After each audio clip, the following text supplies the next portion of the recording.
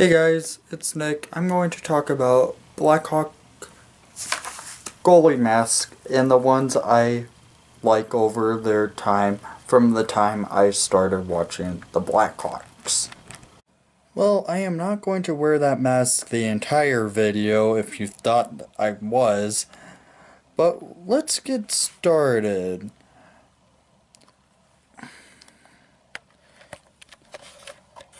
First goalie mask on this list is Percival Hewitt's 2010 Heritage mask from when the Hawks would wear their third jerseys that used to be their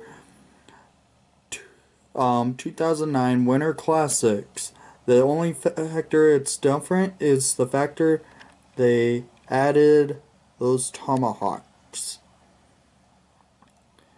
The thing is, with this mask that Hewitt wore, he had Tony Esposito on one side of the mask, and I always forget this goalie's name. I don't know.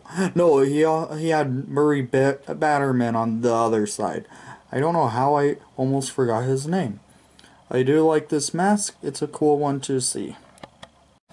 Next up is a mask you all should be familiar with. It's one that was on the team last season. It's Corey Crawford's current mask he wears. What I like about this mask, he puts a flair to all his masks he has in previous years.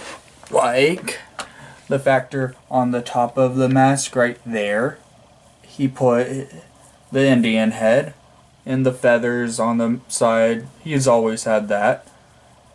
And on the side right there, it's from his previous mask before this one. It's the tomahawks. I like how he incorporated former masks with his current. And next on the list has two masks technically. The one on the left, it's Scott Darling's first Winter Classic mask from 2017. He created two actually.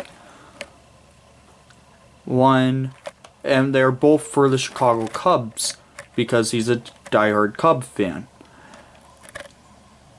On that side, it has Harry Carey, the Wrigley Marquee, and Anthony Rizzo. On the second mask, this one has Anthony Rizzo on both sides of the mask and the marquee on right beside Rizzo.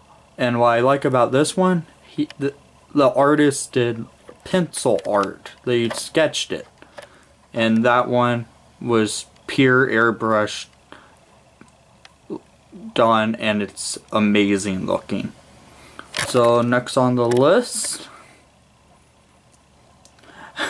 Okay, this one's a little bit of a joke.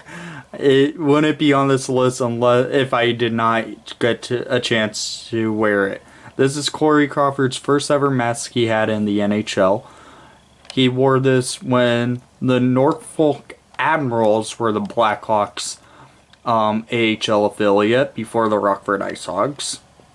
If you see right there, that's the Admirals logo. On the side, it's the Indian head. Here's a picture of me wearing it. So if I did not get a chance to wear this mask would not be on this list. But I like it. Oh, sorry. So now let's go to this mask. The 2015 Scott Darling playoff mask. What I like about it is that right there he had Chicago icons. Right, that is actually Portello's logo with a Italian beef behind it. It has the Blues Brothers, the lion from one of the lions from the art museum, the bean saying Chicago on it, and the Chicago skyline around it. On the other side of this mask, is the Indian head with the Navy Pier Ferris wheel.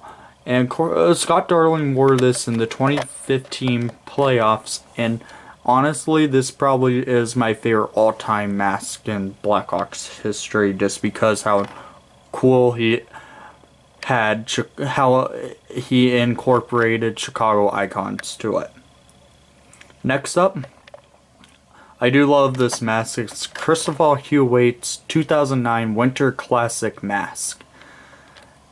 He had the Wrigley marquee on as the center point for the mask.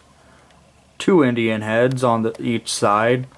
On the underneath, he had a fan with a sign saying "Go Hawks Go," which is a little bit odd in my opinion, because we say "Let's go Hawks," but I love this mask. It's a thing of beauty. Maybe it's because I'm also a Cub fan. Next up, Corey Crawford's 2013 playoff to 2015 playoff mask. Crow stopped wearing this mask from after Game 5 of the 2015 Stanley Cup playoffs, and switched to his previous mask that he had from before his current one. Well, I always loved this mask. The detail work in this is the factor I love this mask. The airbrush work, how he had the Indian head like that. It was just a thing of beauty on ice. Next up, rest in peace Ray Emery, but I always loved his mask. He had both sides a Native American on each side, and how it's interpreted, it's one of probably Emery's best mask ever, and it sounds like Crawford may do something in honor for Emery, since he helped Crow win the Jennings in 2013, since Ray Emery also had it. And with what all happened about a week ago, I feel like if Crow comes out wearing a Ray Emery style mask will be a cool idea, just because they were both teammates. And on the back of it, that is actually Ray Emery's nickname, Razor. Next up, Antti Ranta's 2013 to 2014 rookie season mask. I like this one. It's pretty subtle. Doesn't have a lot of detail. The only detail is right in those red lines up there. It would have all those feathers, but it's a really nice mask.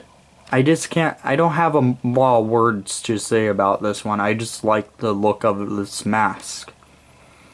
And it's probably Granta's best mask in his entire NHL career.